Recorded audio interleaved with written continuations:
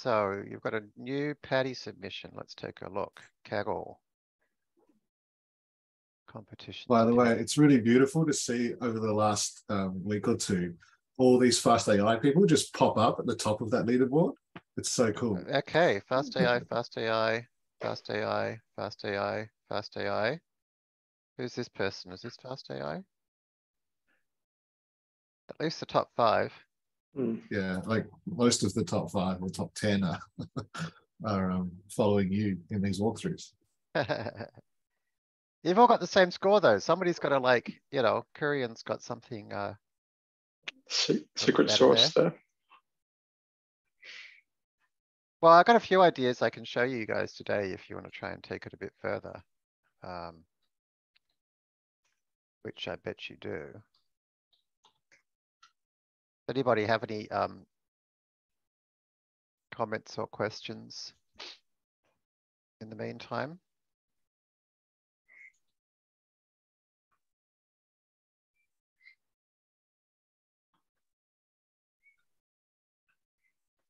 All right.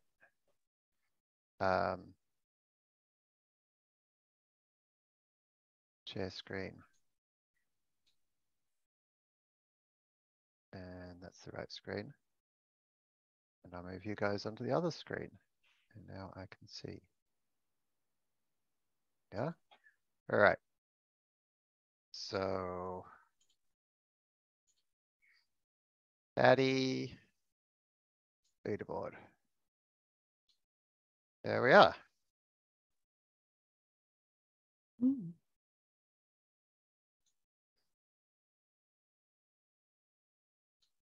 Where's Radek? Not here. Sarada? I see. One thing that I guess it would be nice if it wasn't so sort of, I don't know, a little bit hit and miss, because I set this up in Paperspace and then started running it, and then I went to bed because it was taking so long.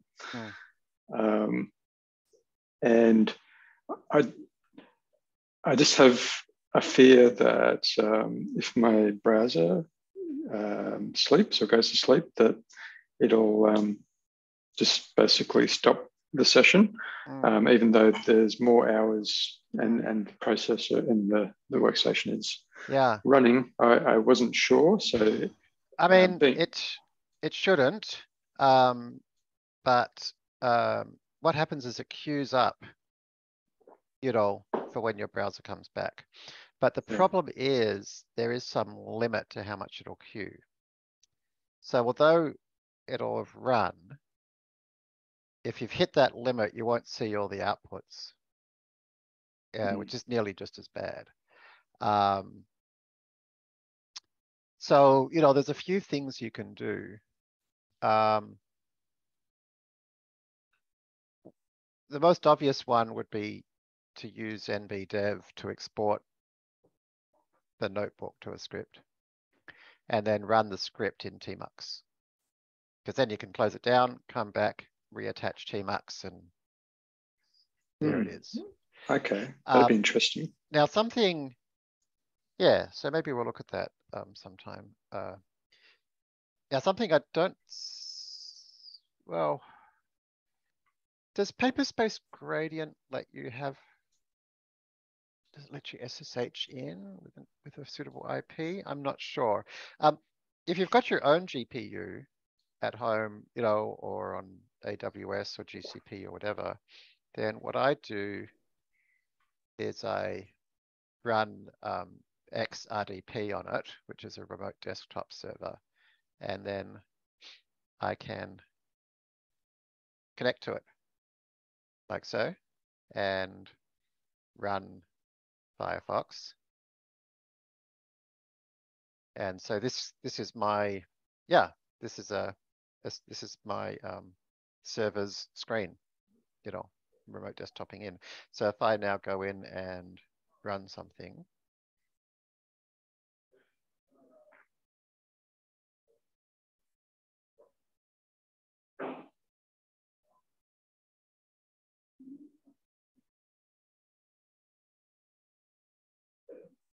Patty, I remember from last time.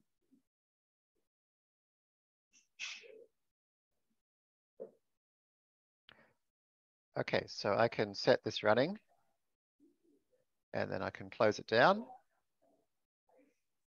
go to sleep, come back the next day, reconnect to that screen, and it's still been running. So like that's the preferred way to do it. But yeah, as I say, I don't know if it's possible on Paperspace Gradient.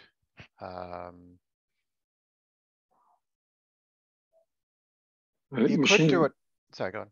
Machines seem to have a limit of 6 hours that I've seen so far. If you subscribe to their Pro or whatever, you can bump that up or get rid of it altogether. So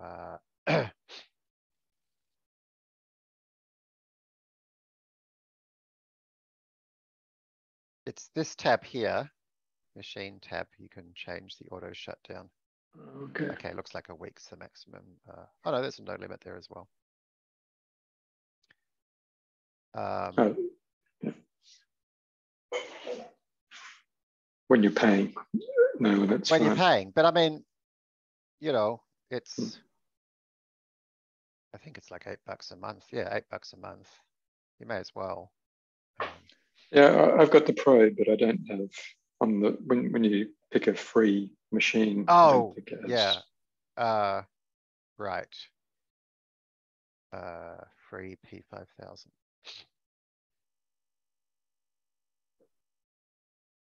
Point.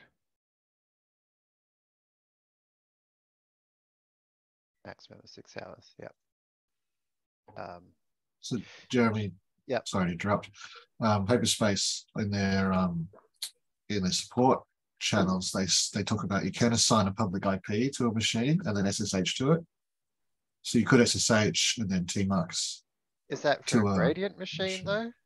Well, good question. I don't know about that. Look, I'm not sure that it would be. Probably no. So advanced options. No, it's not. So they also have this thing called Core, right?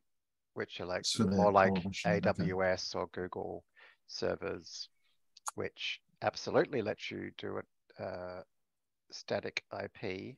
And you don't even need, I don't even know if you need a static IP necessarily, but you could use a dynamic IP. Would work just as well.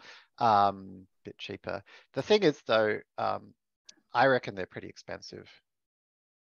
Their core product. So these are very basic GPUs. So that's not bad, 45 cents an hour. I guess they're not too terrible. If you want a RTX, oh no, I guess they're the same price really, 56 cents. All right, I take that back. I guess the thing I found expensive was their CPU pricing for running it all the time. Yeah. So Jeremy, with this RDP solution that you showed, how does that work? Do you have an... oh, just a moment, Radek. Claire's here.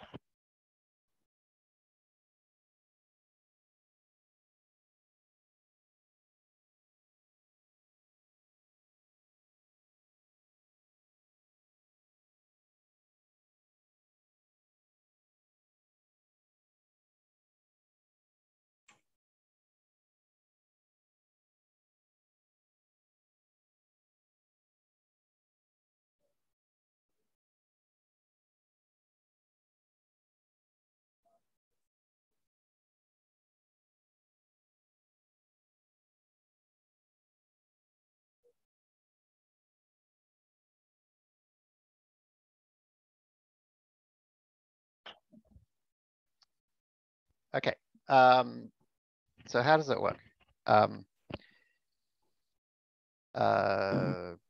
I didn't get what computer you're RDPing into. I'm RDPing Is to it- my own GPU machine, but it okay. could just as well be a AWS machine or GCP machine.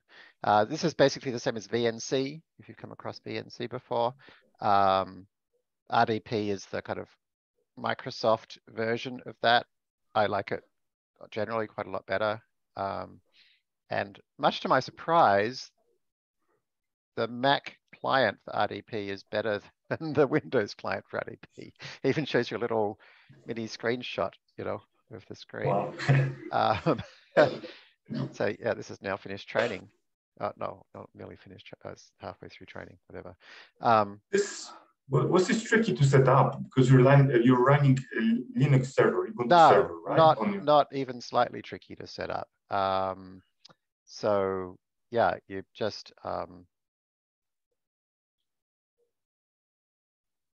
it's called Xrdp since it's RDP for X Windows. And you just go apt install. I hate installing this kind of thing. It drives me crazy, but this is it. You just sudo apt install, sudo add user, sudo systemctl restart. And then you might also want to run sudo systemctl enable, which will cause it to automatically start when you start your computer. And I don't think oh, if you've got a firewall, you'll have to let it in. So it's port 3389. Basically this line of code. And I think I did have a firewall, so I also ran this. Yeah, that was it. It just used my username and password that I had on the machine.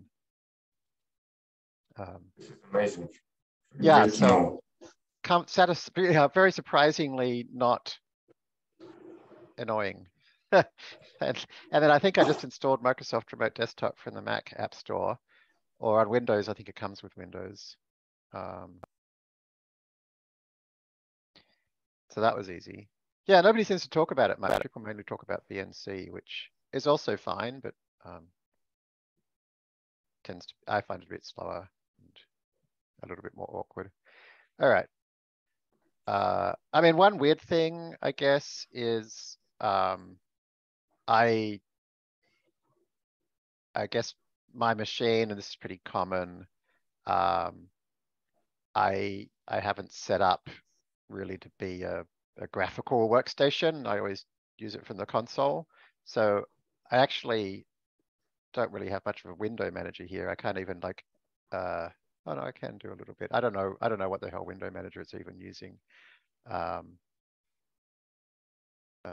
But often you'll find there is no window manager or whatever running.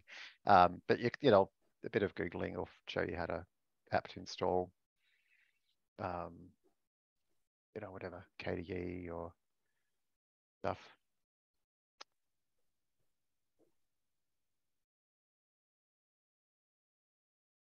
Okay.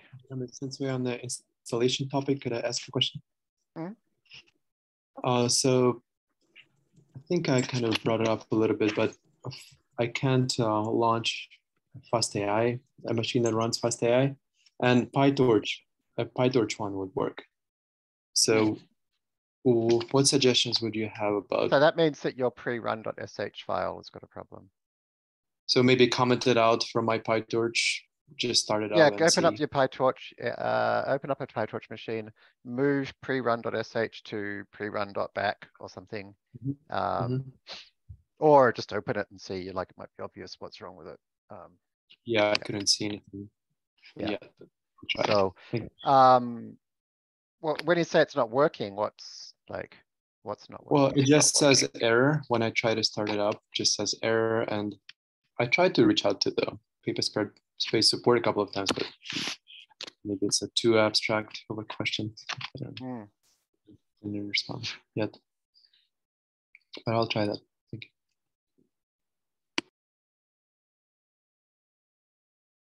Oh, people are putting stuff in the text chat. Please try to say things verbal chat if you can, because it's way nicer for me and I don't have to check multiple windows. I know it's not possible for everybody, but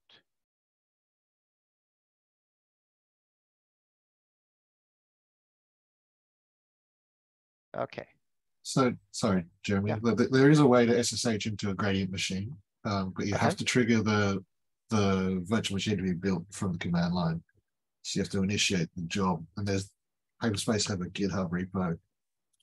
And is there any reason to do that? Like, that sounds complicated. Like, would you just run It's a, way more effort than it's worth, from what I can see. just run a core, just run a Paperspace core machine if you want to, I guess. Yeah, exactly. So you can do it. It's just, why would you?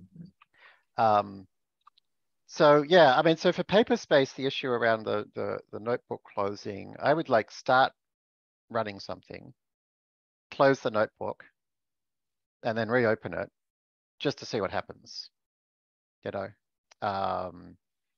And you know, let's try it here, right? So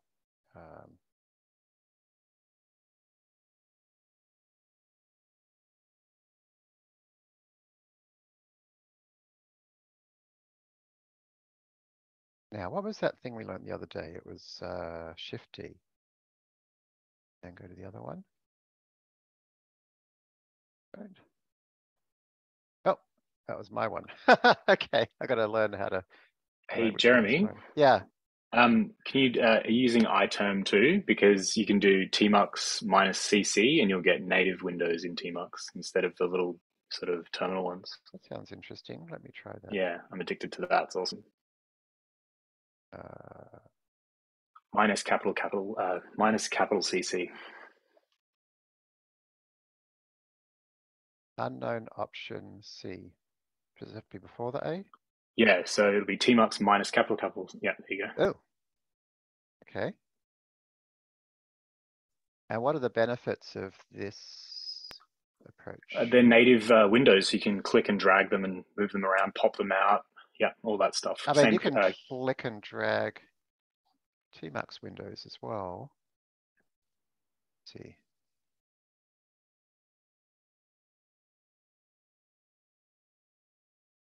Okay, this is all the same as, like, you've got to have mouse mode on for them to work. So like the shortcut keys, like Command Shift D will split panes. You don't have to go into, I think, is it colon or something and Command something? It's just like less Vimy. You just use Control B. Maybe it's exactly the same. Yeah. I mean, you have the same Control shortcuts. B doesn't work anymore, so all my tmux shortcuts are not going to work anymore. How do I detach I think now? They're different. Escape, I think, or Nope. If you go back to the original window that launched it, it'll have like a.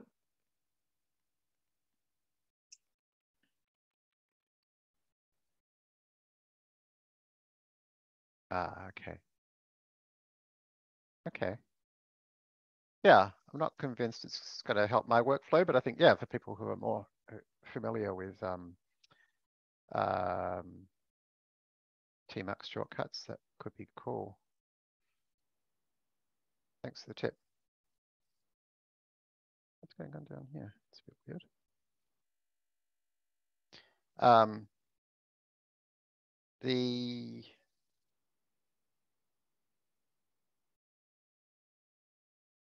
The trick to get mouse support working, so for example, my scroll wheel, as you can see, works nicely in this normal tmux window, is to have a .tmux.conf file that contains set option -G mouse on. And then you can also increase your history limit. And yeah, that's how come I can scroll. I think the thing, like, you know, or a thing I like about tmux is it's very integrated with my kind of the normal way of doing things in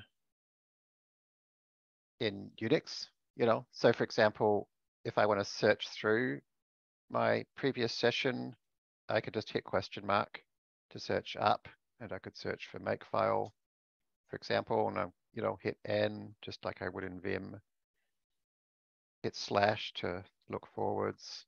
You know, it's like my terminal works the same way as Vim or whatever, which I really like.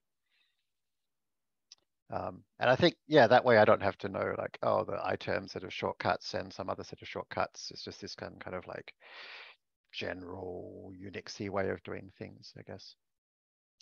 And of course, they'll also all work on the Paperspace terminal as well.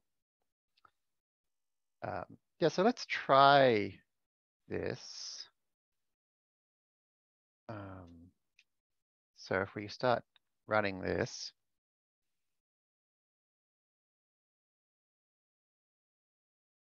okay, close that. Leave it for a few seconds. And you can see here, it says in my console, starting buffering. So it's remembering things that were sent to me. So if I click now back here, there we go. Let's see.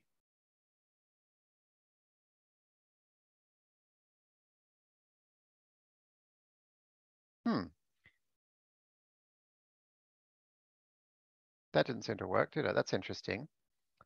Okay, so let's try something different. So I don't think you can just close it and reopen it. All right, let's try something else.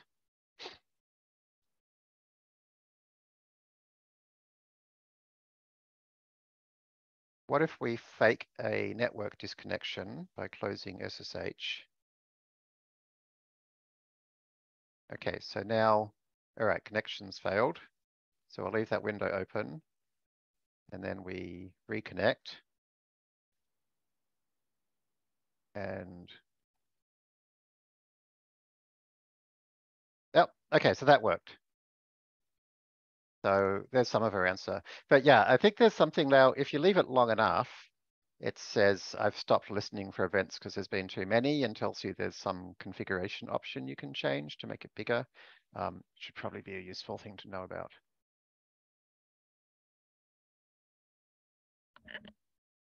Let me just go and turn this alarm off, hang on.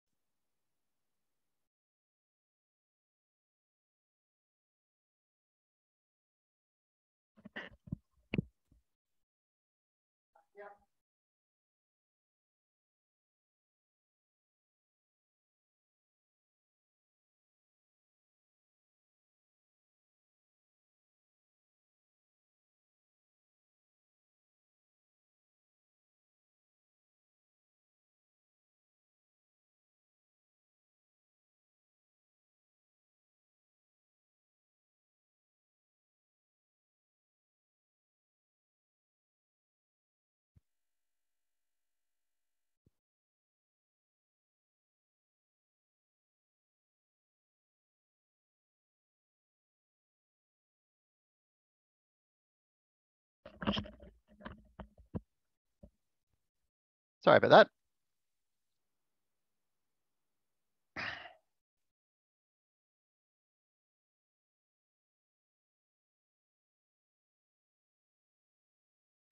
My daughter likes to be permanently entertained, so any gaps in her homeschooling schedule, she wants to be amused. She doesn't like the fact that I'm doing this and Rachel's at CrossFit.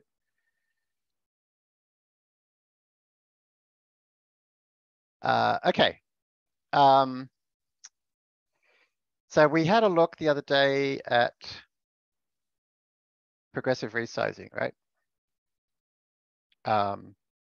And so this is where I got to. I think like progressive resizing, one interesting thing you can do is like you can go crazy, like you can go extra large. And, you know, we start out with some teeny tiny images and train for a while. And then combine that with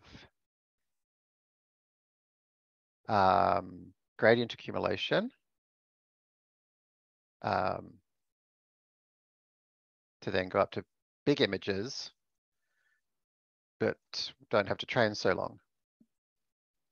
So this, I think this is a good trick for probably particularly for code competitions on Kaggle where you've got serious resource constraints, you know, or just wanting to do more with less time.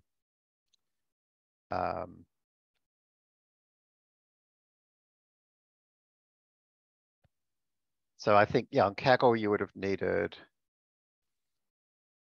accumulation level of 4 rather than 2 to make this fit because they've got 16 gig cards. We also got a 24 gig card. So then something else that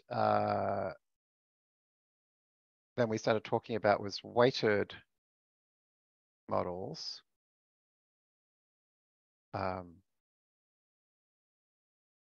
That's weird. What happened to my weighted model?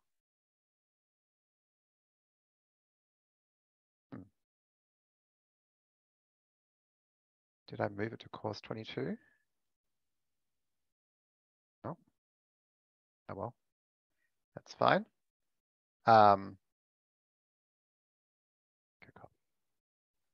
So the question I think we had yesterday was about unbalanced data sets and would it be a good idea to balance our data set? So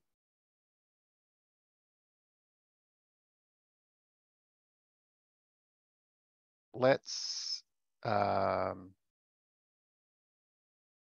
start with a nice small model.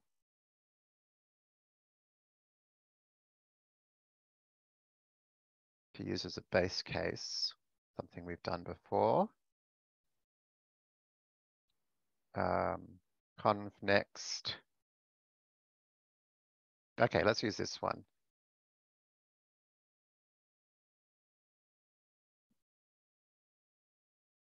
So actually there's no point copying progressive, I guess. Let's copy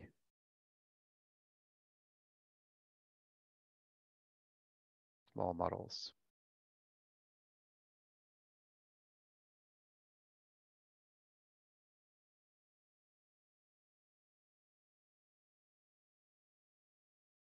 Okay. Rename. And so this is going to be for weighted. Okay.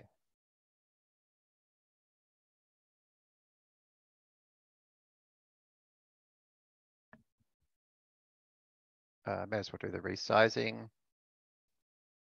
Don't really need it on my machine, but since we'll be putting it on Kaggle, I may as well.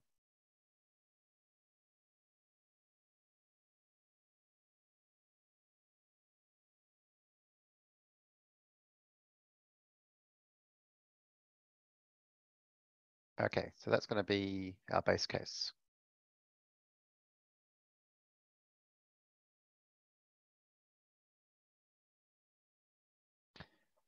So for weighting,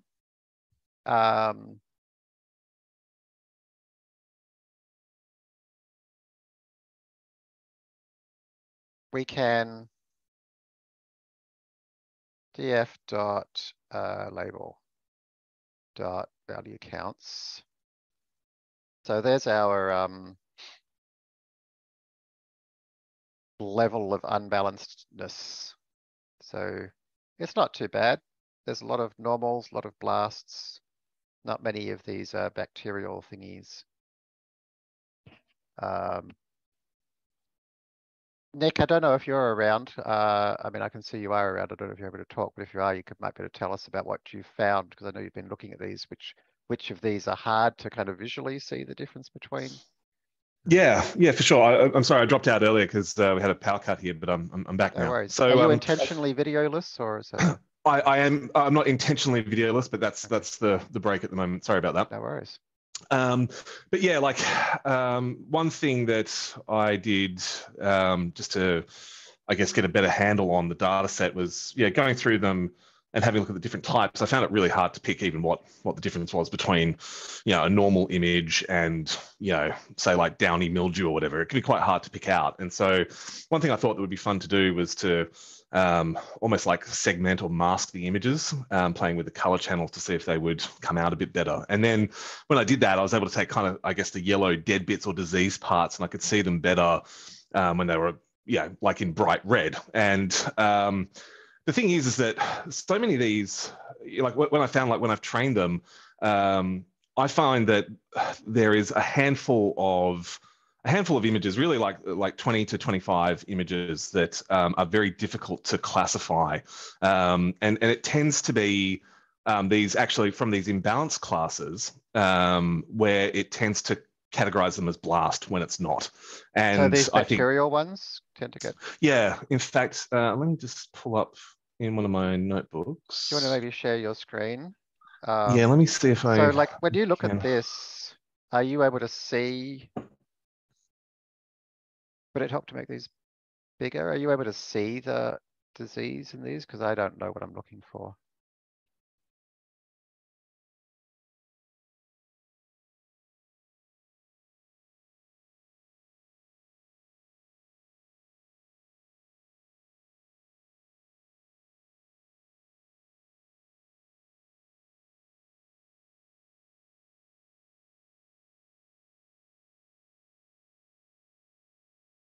How do we make this bigger? Probably there's like a figure size in matplotlib, isn't there? Matplotlib. Is it like fig size? Fig size? Yes.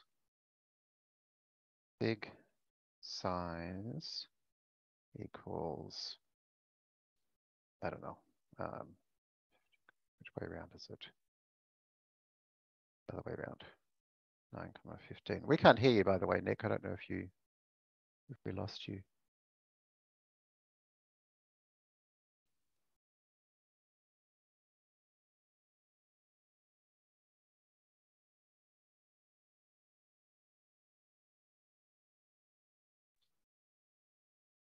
Jeremy, I also tried to look into the image Yeah. using the confusion matrix and then the most loss to plot it out, but it's just too hard. It's beyond my domain. And Well, I was planning to do that today, actually. So that's, yeah.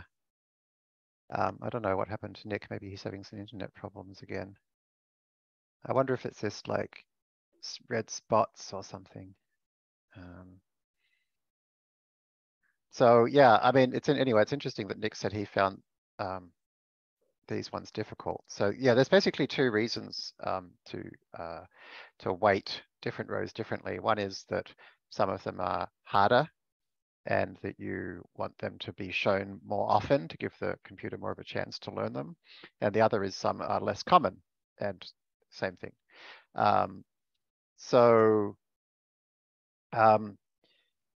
You know, one possible weighting for these would be to take their reciprocal.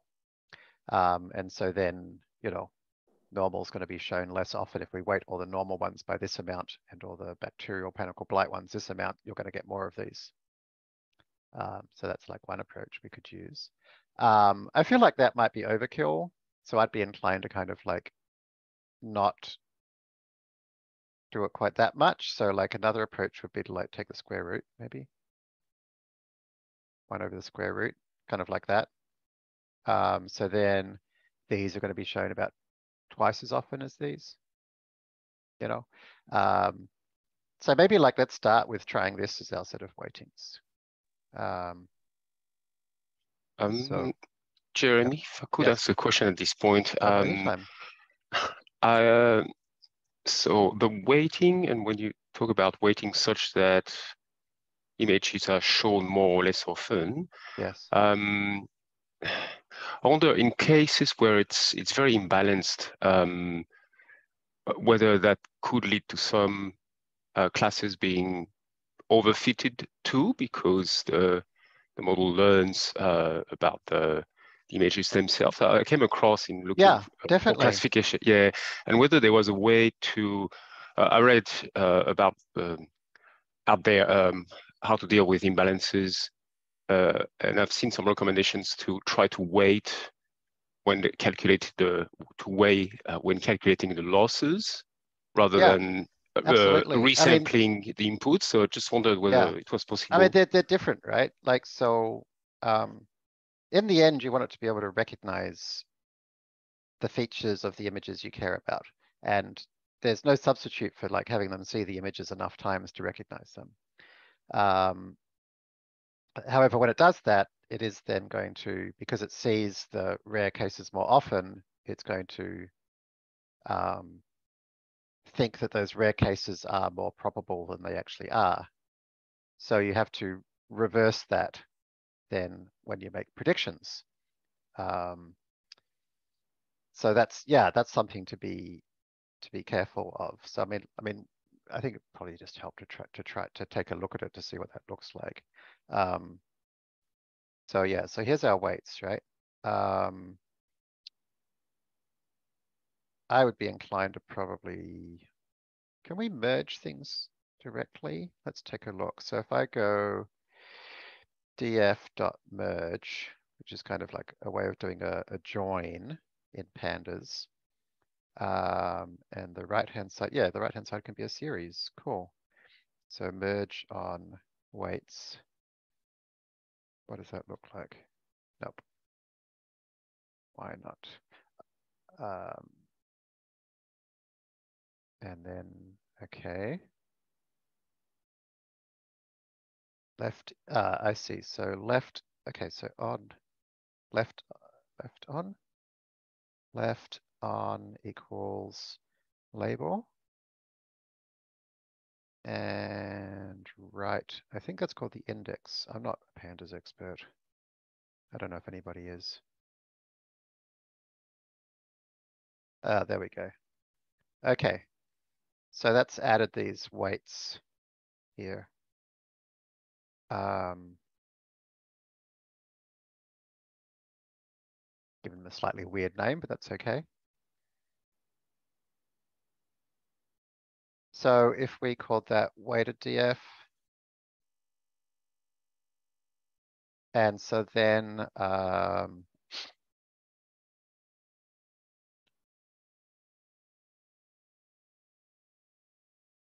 we could take our little function and move them over here. And I think what we want to do is use data blocks at this point. It's often a good idea. And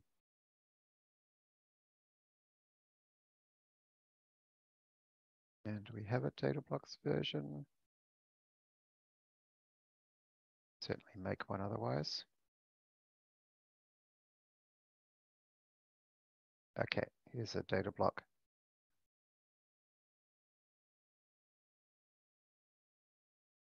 So let's go to data block. It's got an image block and a category block.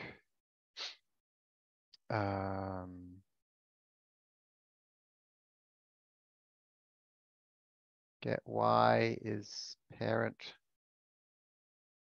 label. Okay. Item transforms is that. Item transforms is this. Jeremy, I think you're in the wrong notebook. You should be in weighted. Thank you. Thank you. Yes, I had these here, but thank you. Okay. Fix that up. Right.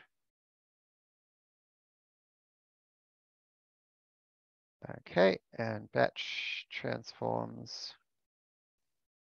Oh, we should just use the same ones we had here to make it fair.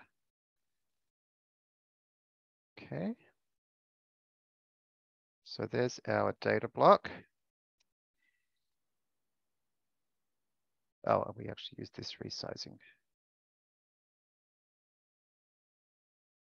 Size. Okay. Hey, Okay. Jeremy. Yeah. Alan, sorry to interrupt there. No. So this approach is we're going to use the data block to even the numbers of what's being sampled so that we get more augmentations of the same images for the lower representative samples, or is this kind of? So it's nothing to do with the data block. We're going to use things called weighted data loaders, and the weighted data loader is going to use these numbers here to as basically like probabilities of how likely it is to pick that row when it grabs a row in a batch. Yep. Cool. I was going to add them all up and do each of these divided by the sum, so they'll add to 1. The reason I needed data blocks is because the weighted data loaders method is a method of data block. It's not something we get in the quick and dirty image data loaders thing. That doesn't have as much flexibility. So now that we've got a data block, we can type dblock dot, and we'll have to import it. Import fastai dot callback dot, what was it in again? I don't remember. Fast AI weighted data loader. It's a data callback.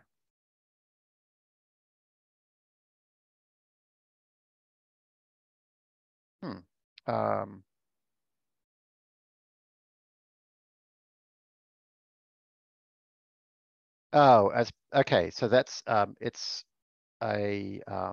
actually a method of data sets. So we can get a data sets object from a data block like so. And we pass in source. So that would be our list of image files. So we can files equals get image files in our training set. We could pass those in, and there's our training set and there's our validation set. So they're data sets. So these are the things that, remember, we can index into and get a single XY pair. And so weighted data loaders is then something we can pass data sets to and give it weights and a batch size. Okay. And the weights are for the training set. Okay, we're going to have to be a bit careful about this.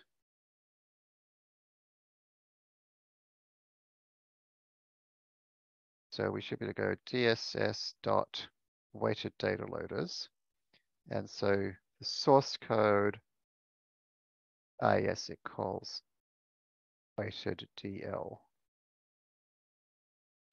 which is here.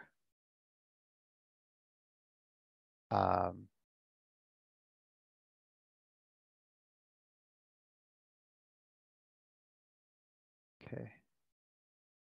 Weights column, weights.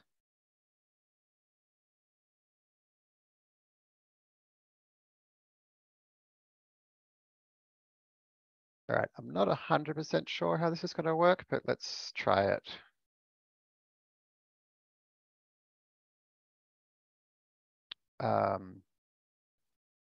So our weighted data frame, oops.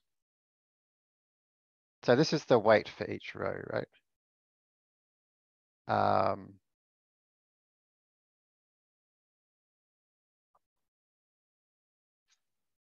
And then we've got our files. Yeah, we've got to be a bit careful here, right? Because they're in different orders.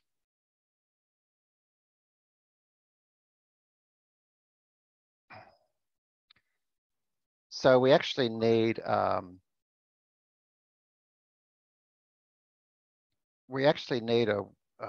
way to get a list of weights where the two orders are going to match each other. Can you do it by key lookup?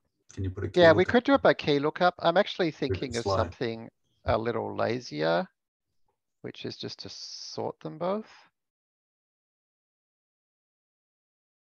Okay, so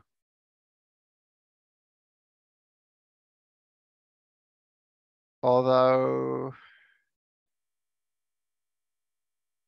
this seems to only have a, what's going on here?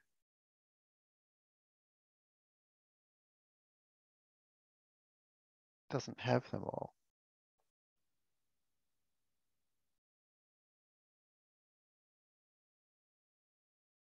Are they not contiguous?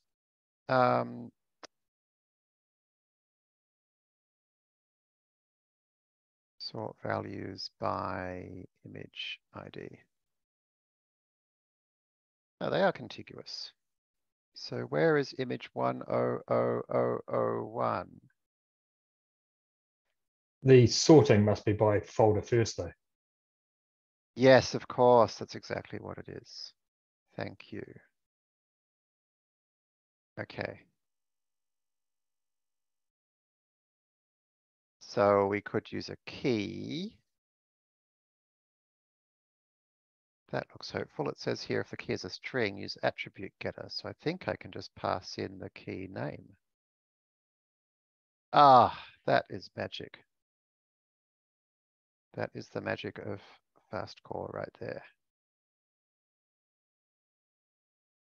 There we go. So that's sorting by name.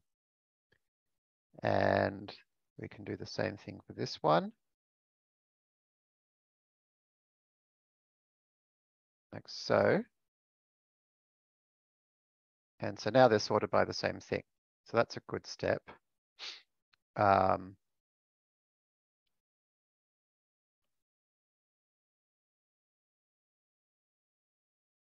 So the weights are basically WDF dot label Y.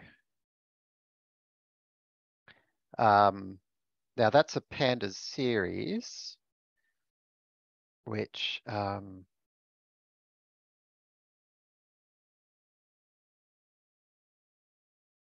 to NumPy would turn it into an array. So I'm just not quite sure whether this has to be just for the training set or is for both. We'll find out in a moment.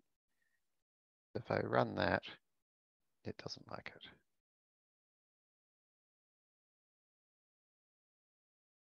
Oh, that's interesting. Of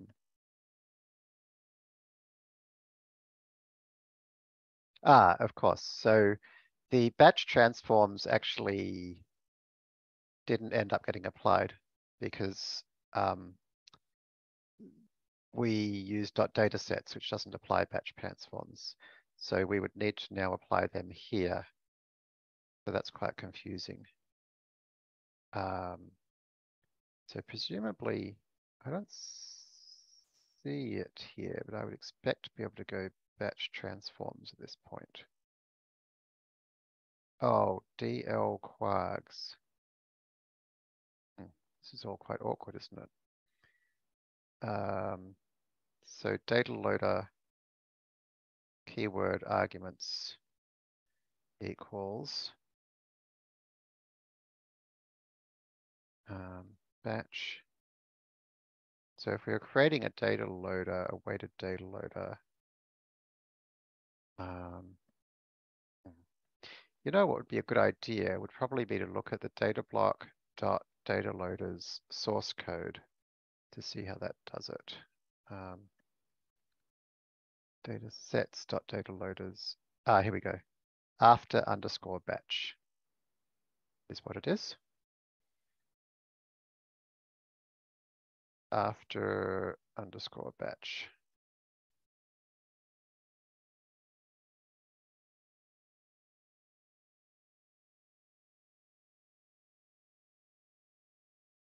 Nope. Okay, that's not it. Let's see.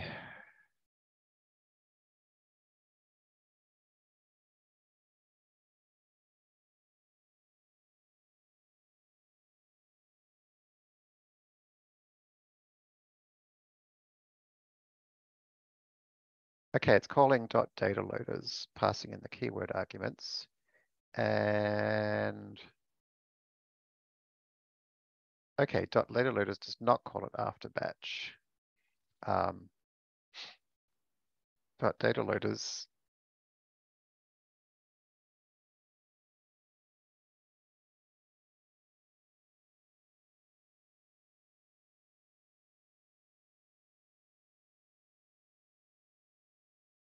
well,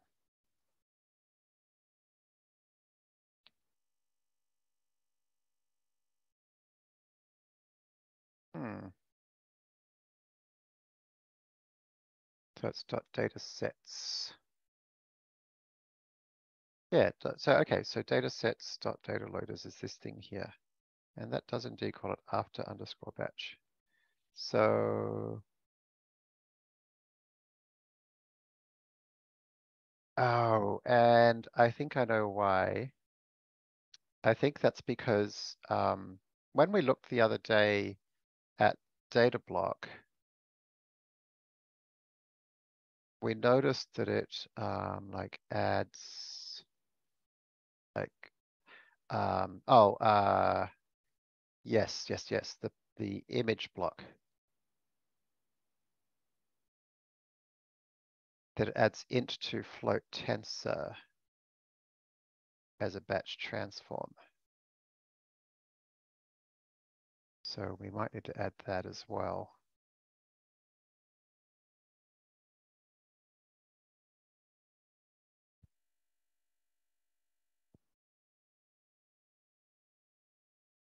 Okay. So it's getting PIL images. So the fact it's getting PIL images means it's never being converted to a tensor.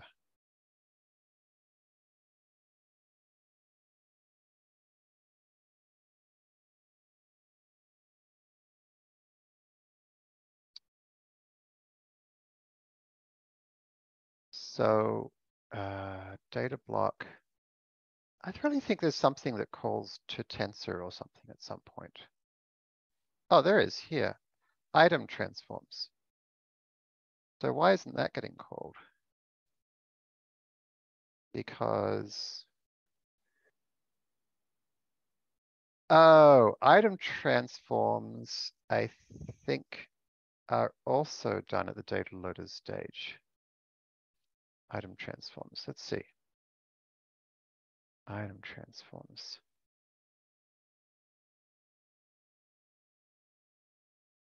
Yes, that's also done. Okay.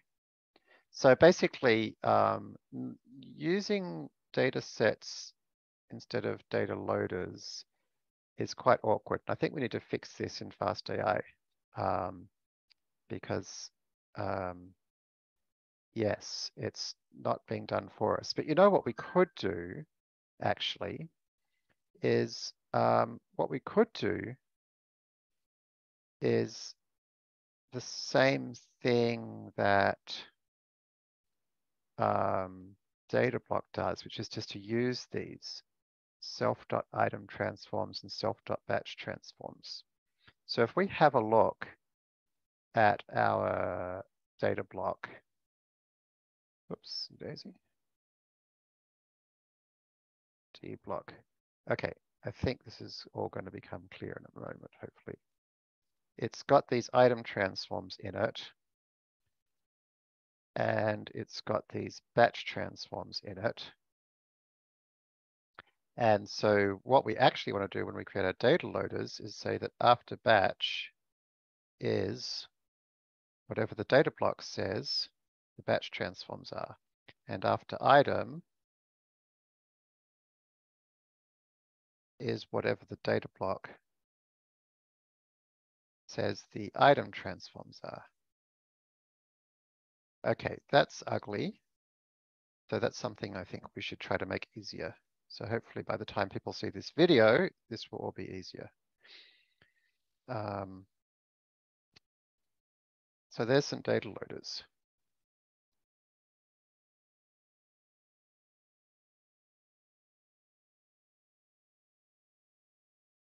Okay.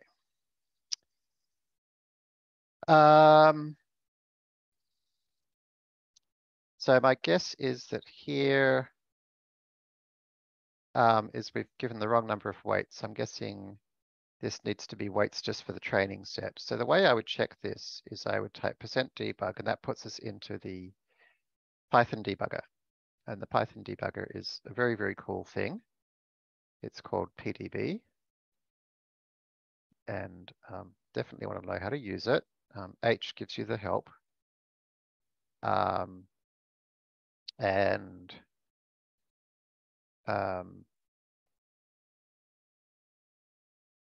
W shows you where in the stack you are. So you can see this is the line of code I'm about to run.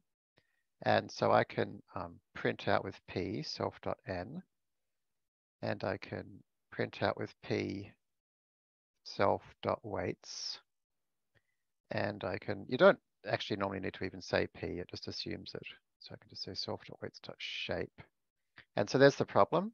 So it's expecting 8,326 weights, not 10,407 weights.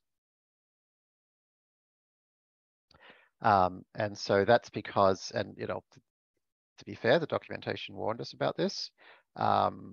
It's expecting weights just for the training set, not for both training and validation sets. Okay, no problem.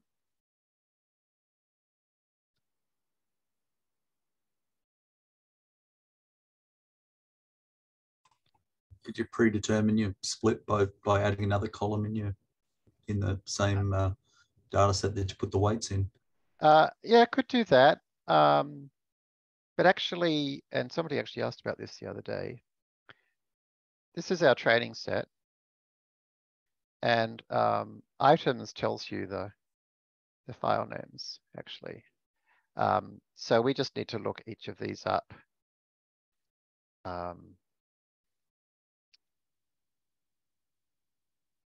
In the data frame. So what we could do is we could say weights equals,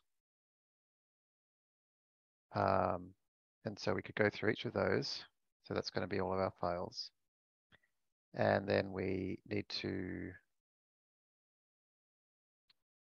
look up the image ID. And, you know, I think something you could possibly do here is set the index to image ID, right? Which is this kind of pandas idea, WTF equals. And then we say dot location of 10001.jpg. Ah, there it is. And for label Y, there it is. So if we copy that over to here and replace that with O,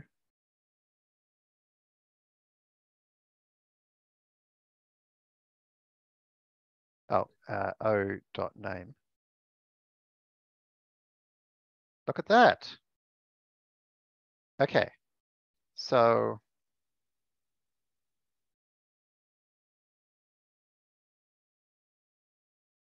okay, so we don't want to sort values. We want to set index.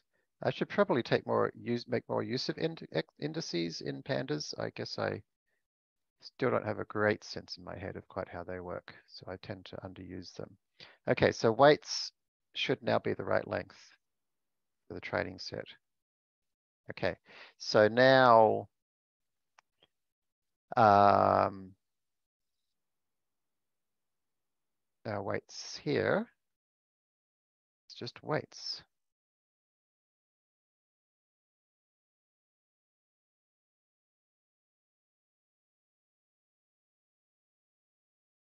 Cool. And then what I'd be inclined to do is to do a few more.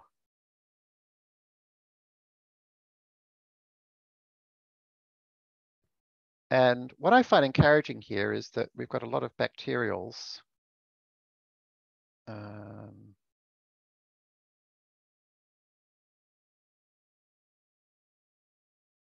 Brown spot. Yeah, you know, this seems like a good mix, right?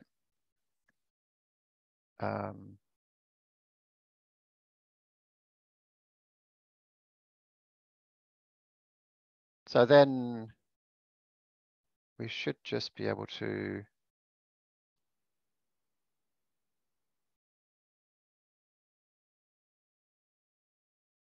pass those to our learner.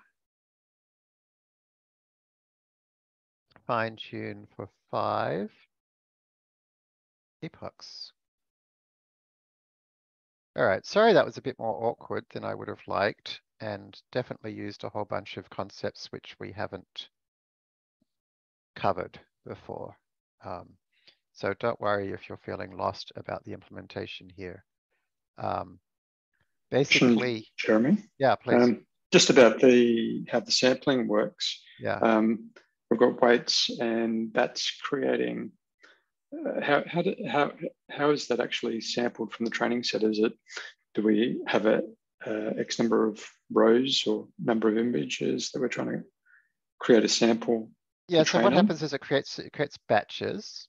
So each batch will have 64 things in, and so it's going to grab at random 64 images, but it's a weighted random sample where each row is weighted by this weight. And so an epoch's not exactly an epoch anymore, in that it won't necessarily see every image once. An epoch's just equal to the total number of rows in the data set is how many rows I've seen. But, you know, we'll see a lot of the less common ones multiple times. And so there's a definite danger of overfitting. The weighted sampling is not done for the validation set. So we should be able to compare these. Let's take a look. So 5.6 versus 4.6. Now, you know, this is expected. But where this might be interesting would be like, do all of our training, and then maybe at the very end, do a few epochs with weighted training, you know, at the point that it's already really good, just to show it a few more examples of the less common ones. Or just train it for longer with more data augmentation. But yeah, I mean, you know, you would expect the error rate at this point to be worse, I think, because the most common types, which it's particularly ought to care about because they're the ones it's going to have mainly in the training set, it hasn't seen very much. So the overall error has gone down. But yeah, I think like there may well be ways to use this. Jeremy? Yeah. Is it possible you could quickly explain where the deficiency was in this random weighted API, how you would prefer that to look? Like you said, yeah, sure. Fix it up later, but I mean, could be a good PR so or something to create. I think the way this ought to look would be that I can say DLs equals dblock dot weighted data loader, like that.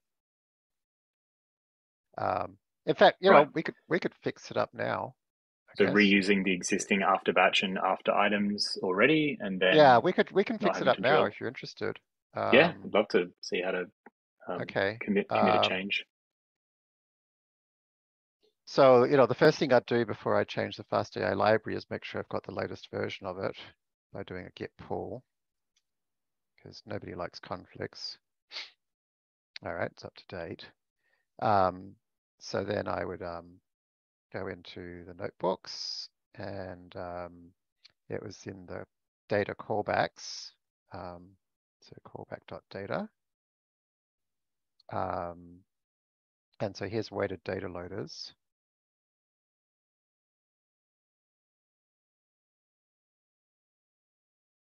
Jeremy, is this a bit of a silly question, but is it a callback or is it just a kind of like a transform within the actual data block? Should it be, if you send weights to a data block, then it just does it? Is it a callback?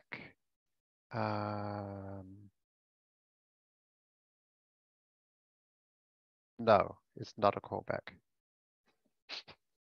So it's in a strange place. It's not a callback.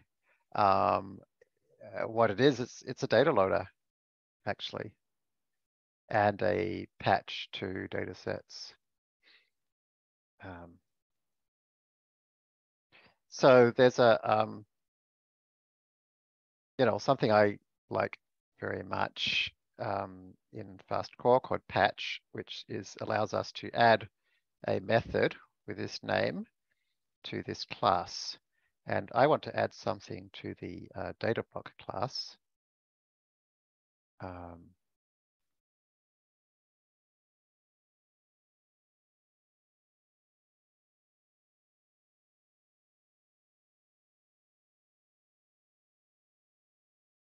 Like so.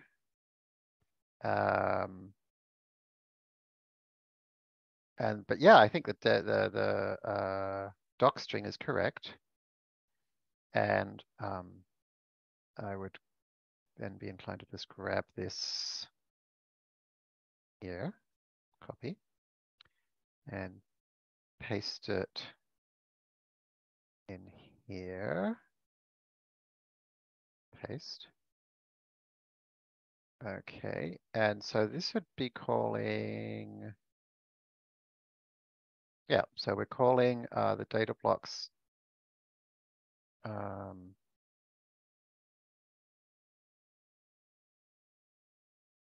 so I guess we're going to do the 2 steps kind of manually, aren't we? So we're first going to go create the data sets.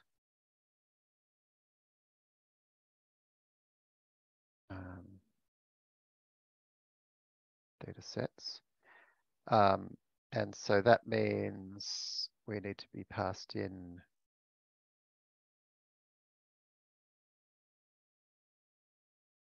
the items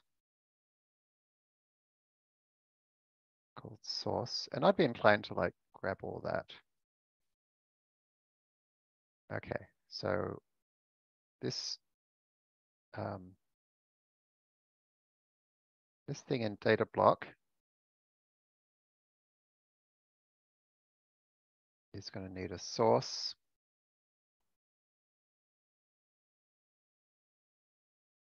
It's going to need the weights. It's going to need a batch size. Apparently there's something called verbose. I don't know what that means, but that's fine. The data sets is self.datasets passing in the source, and verbose equals verbose. And then we called dss.dataloaders. And when we did that, okay, so now we're going to be doing dss.weighted dataloaders.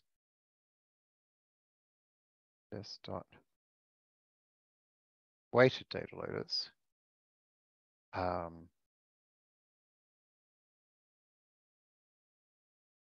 And that's basically, oops, what happened there? Weighted dataloaders. And then we pass in the weights.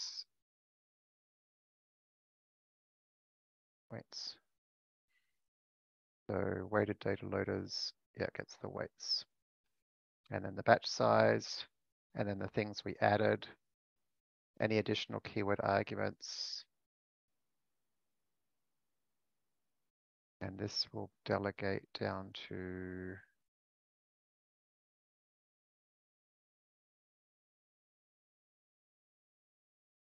datasets.weighted data loaders is where the keyword arguments get passed to. Okay, so as far as I can tell, these same tests should all work. We don't need these labels anymore. We don't need is valid. We've already got a data block. So previously we called dataset and item transforms and weights manually. So that is our source. So we could get rid of all this. And we're now going to go datablock.weighted data loaders. And we've got to pass in our source. Okay, and we've got to pass in our weights, which were called weights. Oh, I already had that. Never mind. And we don't need that anymore.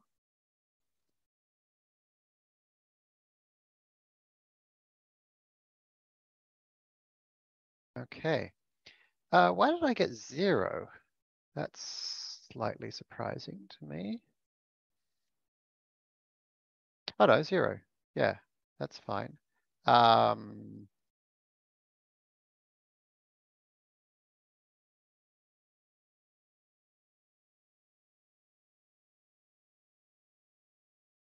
Yeah, I could get 0 or 1. Yeah, because it depends how it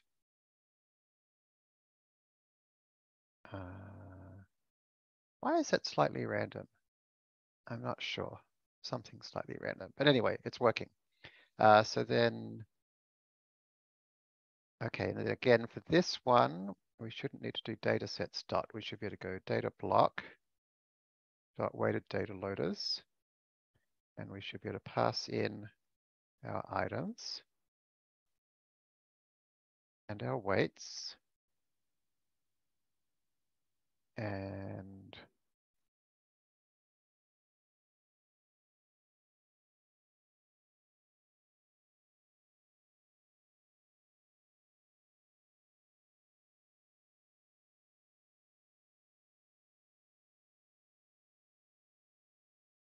okay, what did I do wrong there? Data block dot weighted data loaders. Oh, it's got it. Okay, let's see.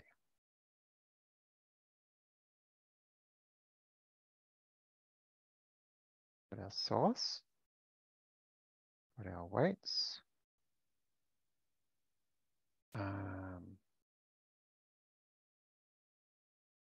Why doesn't it like that?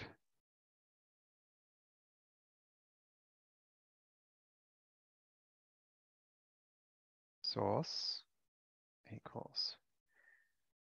So let's see how it's different to what this one said. Data sets.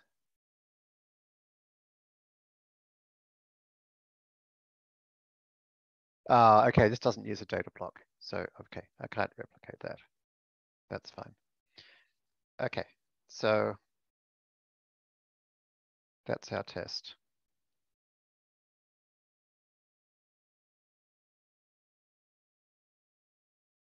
There we go. So what I would then do is I would export it. And so that I don't have to like rebuild or reinstall or anything like that my FastAI library. That's because I have it installed using something called an editable install. So if you haven't seen that before, basically, or maybe you have and you wondered why, when you go pip install -e dot in a Git repo, basically that creates like a symlink from your Python library to this folder. And so FastAI, when I import FastAI, it's actually going to import it from this folder.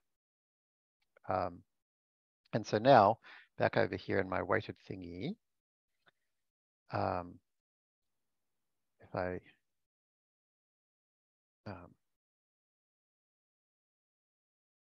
do all this, data block,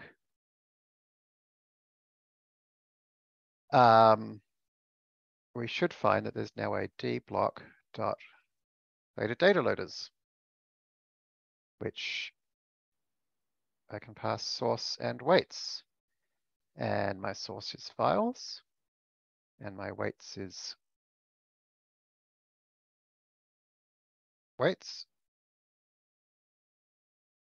Oh, and my weights. Okay, so that's interesting.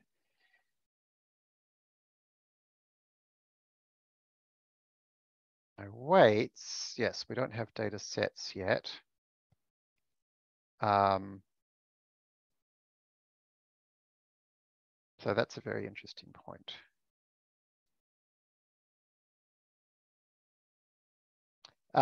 So how do we know what our weights are? We don't, because they haven't been split. So the could you not send them through as one of the blocks in the as a column get from, and then use that, because then it would be linked quite intimately with the actual row? Well, we don't need to. I think what we need to do is pass in weights. I think we should pass in all the weights. And then this thing here should then be responsible for grabbing the subset for the training set. And that would actually be much more convenient, which is, after all, is what we want. So, so we yes, should determine the weights based on the distribution across the classes rather than us tell it directly. We should split the weights based on the splitter. Right. Into training and test set. So then we don't need any of this. So then weights actually will simply be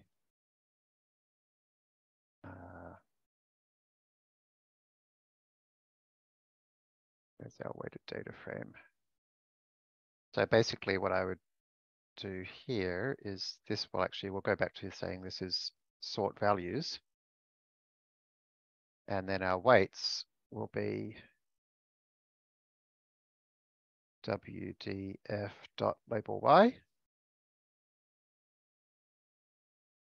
That's actually our weights as a numpy. Silly question. Could you not just send a function for weights to the standard data block? And if it doesn't get one, then it does nothing. Potentially, we could. I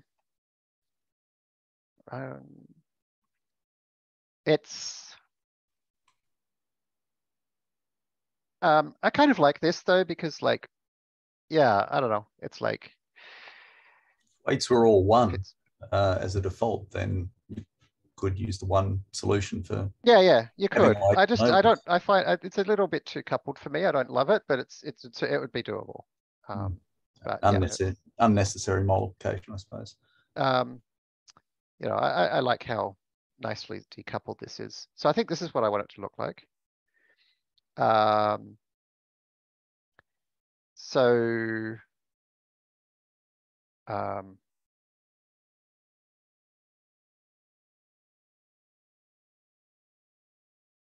So I would look at how the splitters work. So the splitter, okay, so the splits gets created here in Datasets.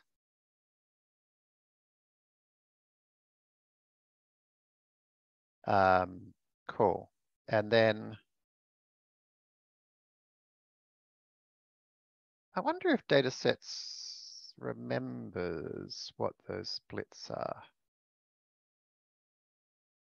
Oh, I don't have tags here.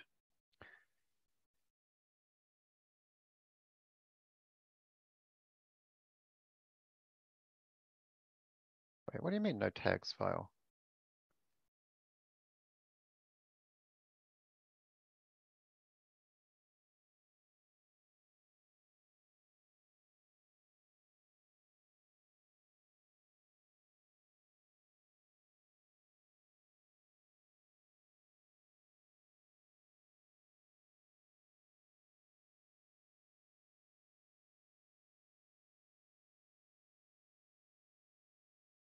Okay, there we go. Datasets. So that's control right square bracket to remind you to jump to a symbol in Vim. I see. And that's actually mainly happening in this inheritance. The superclass is where, where's this split stuff? Here we are. Splits. I see, though there is a splits. So DSS.splits. Oh, okay, fair enough. DSS.splits. Yeah, so there's the indices of the training and test sets. And so that's the indices of the training set. So the actual weights we want are those ones. So over here,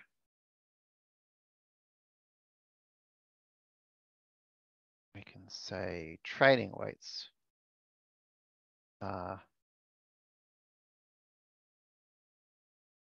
we'll change this to data set from training set. And so this will be the weights at those indices. And that's what we'd use. Like so. Self.splits? Thank you so much. No, DSS.splits. Self is a data block, and it's actually the DSS that has the splits. The data block has a function that knows how to split, but the split doesn't happen until you create it.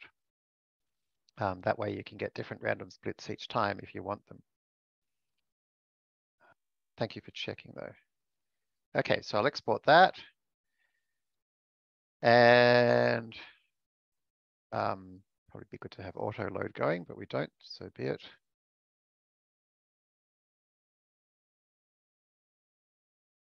Okay.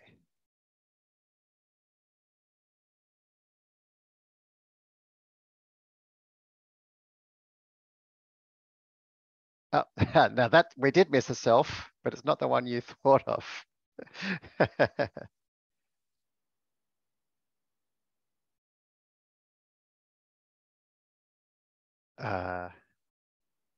This one here.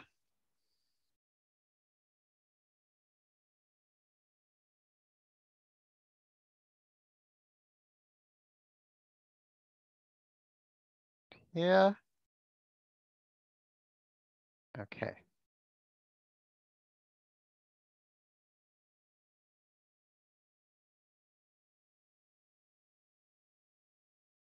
Oh, wrong one.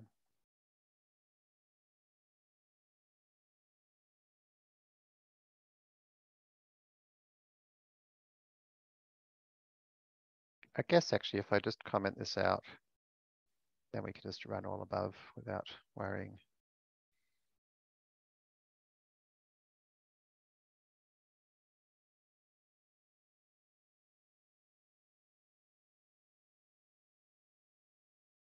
Aha, okay, things are happening. So DLs equals that.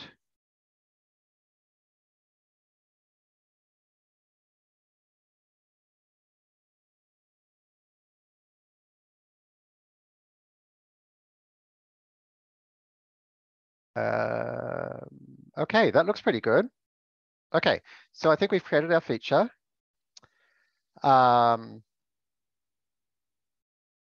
So then the next thing I would do is to, it would be very, very weird if any tests broke, but I would go ahead and run the tests. I would then create an issue for my feature. And so I'm gonna, so I've got a bunch of tiny little aliases and functions. One's called enhancement, which creates an issue with the enhancement label. So I'll go enhancement, add data block dot weighted data loaders. And so that creates the issue as 3706. So if you were interested, you could take a look at that issue. Not the world's most interesting issue, but there it is. All right, looks like the tests are basically, oh, no, we've got an issue. There we go. So we've got a test that's failed. Range indices must be integers or slices. Ah, yes. Right, so I'm glad we checked.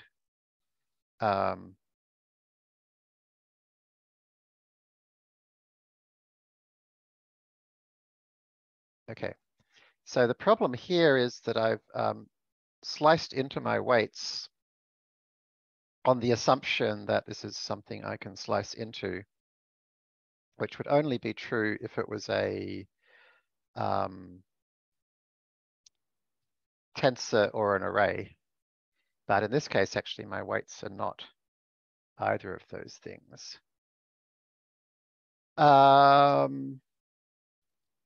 So what would I do to fix that? Jeremy, a question here. Yeah. When you split, you only give you back the index of the training and validation data set. And how can you know this is the weight? Because you haven't actually do the calculation and do the inverse of 1 square root kind of thing. The weights are being passed in as a parameter. Okay. And so we calculated the weights up here. Yep. And then we passed them in. Yeah. What's the incorrect type that's coming through in the test? It's not that it's an incorrect type. It's that, see how here I'm indexing into the weights using my splits. This here is a list or an array. You can't index into a Python list with a list. You can only do that with tensors or NumPy arrays. Into a NumPy array then, I guess, or? Yeah, I mean, what we actually want to do is check whether it's an array type. Is there an isListy or something that function? There is, but that's not quite. I think we one? want the opposite, which is this the kind of thing that one could expect to be able to do NumPy style indexing on? And I believe the correct way to do that might be to look for this thing.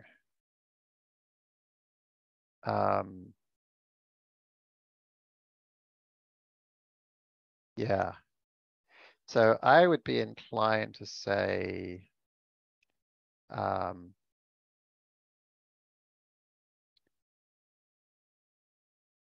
there may well already be something in FastAI that knows how to check for this, to be honest. Oopsie daisy. Oh, WG. Oops, RG. Okay, so what's this thing?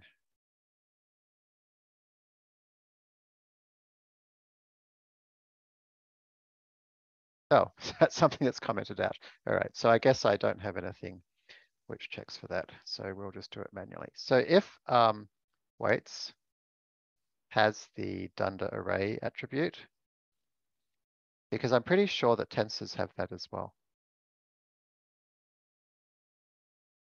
Yeah, it does. So if it has that attribute, then I think we're good to go. Otherwise, we can use a list comprehension. Oh, you know what we could do? Yeah, okay. What we'll do is we'll just say if it doesn't have that. I don't know if this is too rude to change their weights, but I think this is fine. Is make Surely it an array. It's not a NumPy type array, it's probably going to benefit from being converted to one anyway, right? Yeah, I mean, I don't see a downside. Passes our test. Passes all of our tests. Okay, so, and that was our only test that failed, which is now passing.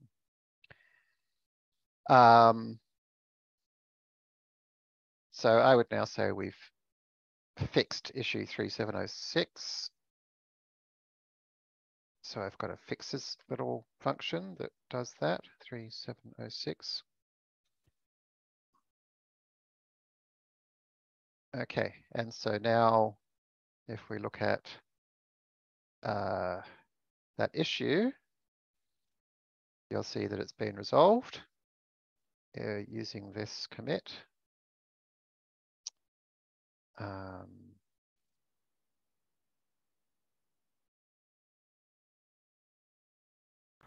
might have missed it before, but what do you commit from the notebook?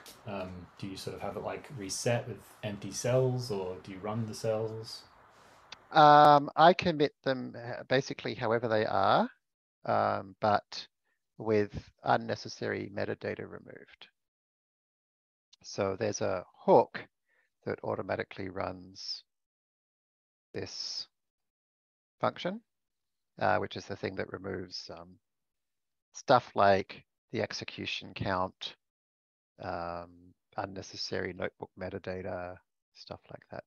So the idea is that the notebooks want to have all the outputs in place because they get turned into documentation. And we wouldn't want to run them all in continuous integration to create the documentation, because they can like involve like spending 10 hours training an NLP model, for example. So we don't remove the outputs for that reason. And also because I want people to be able to look at the notebooks in GitHub and see, you know, all the pictures and stuff. All right, I better stop there. Oh, that's interesting. Did I? Oh, okay, I guess I don't have my hook installed, so I'm glad I ran that manually. So you can see exactly what it does, right? Empties out the execution counts and removes the metadata. Sorry for another question. I'm just trying to find it. Is that Git hook available in the repo, or do you do? Yeah, so it's if you go mb dev install Git hooks, it installs the hook. And specifically, it's gonna, whoopsie daisy. Is that under MBS folder? No, this is part of nbdev. Oh, okay, right. So once that package is installed, it's a built-in command in there. And Great. so that then installs a filter here. I'll read more about it, thanks. And it also installs a Git hook to trust the notebooks, which calls nbdev trust mbs. Anyway, yeah, that's all in the nbdev docs. So. And then what's going to happen now on the FastAI on the GitHub side is it's now busily running all the tests again.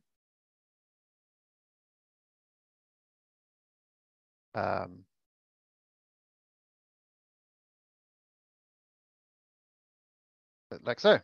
And one of the things it checks is to make sure that the notebooks are clean and that the export's been run. And then it checks all the notebooks somewhat in parallel.